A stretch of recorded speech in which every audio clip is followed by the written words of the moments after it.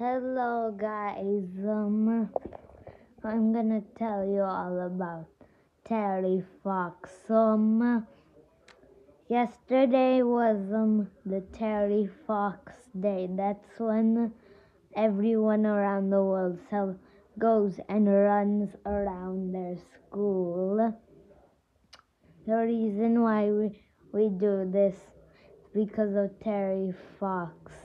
In February 1979, he wanted to treat cancer as he had cancer. So he started in St. John's, Newfoundland, and he wanted to go to Vancouver and try to get money for treating cancer. But he didn't run across just to get rich. He wanted to treat cancer. When he first thought there was little knowledge about them. That continued on until Quebec, until people started notice much money he had. By the end of Quebec, he was on every news every day. But suddenly, in Thunder Bay, Ontario, he stopped because he was in so much pain. I mean, like, he was already pain since he lost his leg due to cancer, and running it was a lot of pain. But here it was too much pain. So he went inside the car that was following him and wanted to go see a doctor, but he didn't live.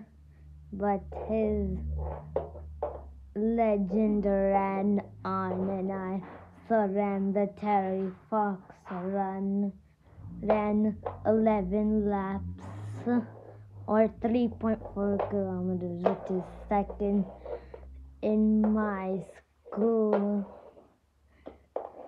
So his dream never gave up, and lots of cancer research. He ran 3,000 kilometers, and there was always his best friend's van following him in a case. And then Terry Fox woke up 4 a.m. and began his journey. It was a true legend. Terry Fox never gave up on his dream because he was determined to do it. Every day on September 27th, 28th, I don't remember, it's Terry Fox Day. Every school across Canada and across the world celebrate it. Terry Fox never gave up on your dream. What's yours? So never give up on your dream. So that's the end of the video. Goodbye, everyone. And also, before I end, in the middle of his run, like in Quebec, he won lots of awards.